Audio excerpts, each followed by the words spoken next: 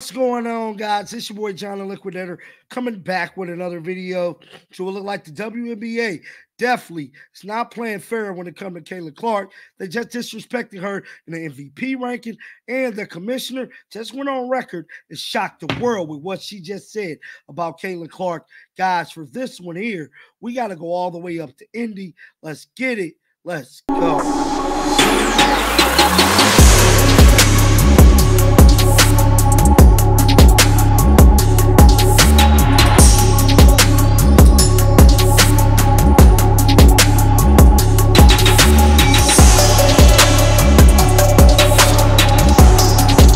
Right now, bro, for Caitlin Clark not to be in the top 5 of the MVP race is simply beyond me, bro.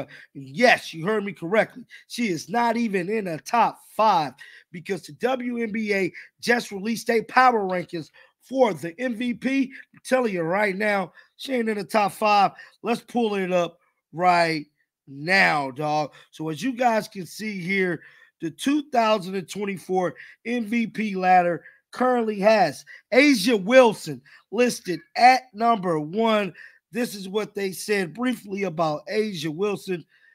Last season, Wilson had the best season of her career, set a career high as a scorer, rebounder, and a shot blocker while continuing to refine her game for the 2023 and most efficient season of her career. Now they got Fisher Collier at number 2 in the MVP race, bruh. Now this is crazy. They went on to say this: Collier and the Lynx have put together a dominant start after the break, including 2 convincing wins over the Aces.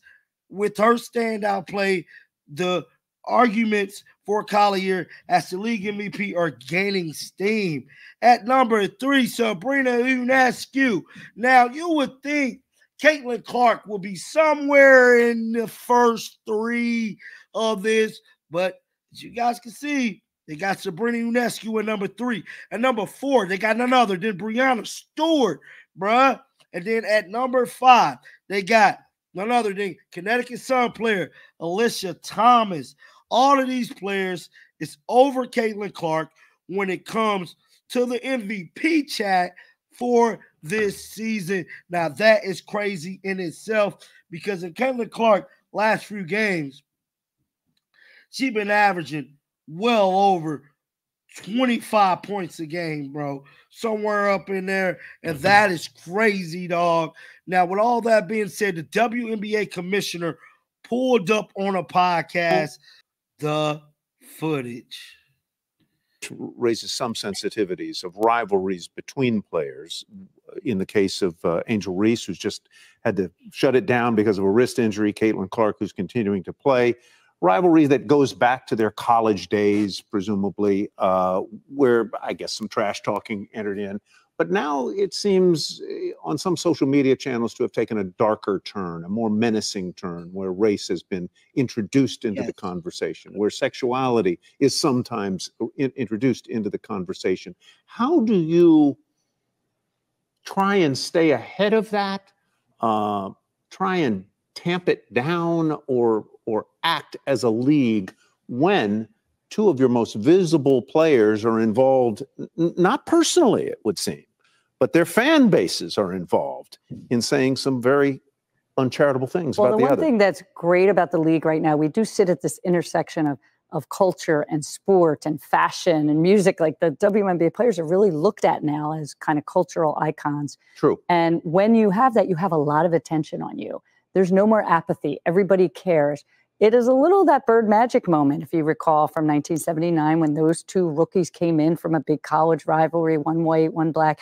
And so we have that moment with these 2. But the one thing I know about sports, you need rivalry. That's what makes people watch. They want to watch games of consequence between rivals. They don't want everybody being nice to one another. So the social media is different today than it was in 1979 when it didn't exist.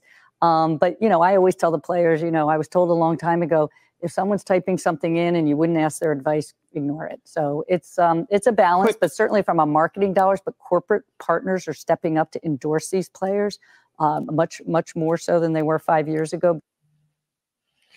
Now, that was the commissioner, bro.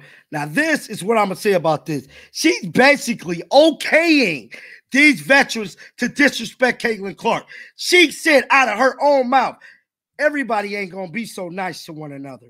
She letting it be known. She's condoning these veterans to attack Caitlin Clark. She's condoning the WNBA legends to talk crap about Caitlin Clark, like Cheryl Suits and many others. That's basically what she's saying. She's saying that the drama is good for business. The drama is good for dollar signs. That's what she's saying as the commissioner. She is okaying these ladies to disrespect Caitlin Clark. She is okaying, for like we just said, for the MVP race, for the league to disrespect Caitlin Clark. Because you want to know why? It causes controversy. Controversy sells. Drama sells. She is all for the bad press, the turn down when it comes to Caitlin Clark. And this is crazy. For her to be the commissioner and her to sit up there and say, well, it's okay for everybody not to like each other. That is beyond me. Story. Rebecca Lobo joined ESPN to talk about Caitlin Clark and the Indiana Fever playoff journey if they have to play Connecticut in round one. Check out what she had to say. Roll the footage. Since the break, the second best over that entire span. They've clinched a playoff spot for the first time since 2016, but the next 4 games will decide the seeding. If the season ended today, though, they'd be facing Connecticut in the first round.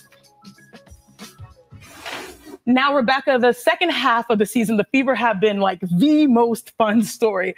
But when we hit the postseason, are they really going to make some noise? This is a team, Chene, that I think certainly can. I think they can, obviously, they're not only in the postseason, I think they can win a first-round matchup depending on who they play.